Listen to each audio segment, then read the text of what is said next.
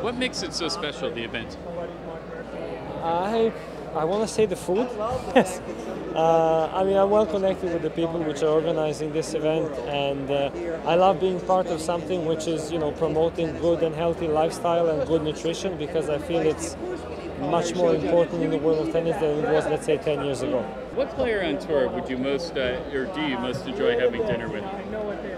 I would have to say the Serbian crew. We are very well connected. We won Davis Cup in 2010, and this team chemistry which we have with, Nenad Zimonjic and Novak and Victor we are really tight, how you say. So having dinner with them is probably if I choose, I would choose the Serbian Davis Cup team.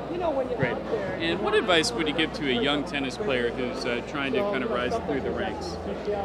I would say don't count the days, make the days count, because your career is passing really, really fast. You go from one event to another, and if you kind of forget, you don't have a feeling that it's going as fast as it is. But when you think that I'm already 29 and thinking that I will have a chance to play this wonderful event for maybe 3, 4, 5 times only, then you really have to realize that you have to make every day count.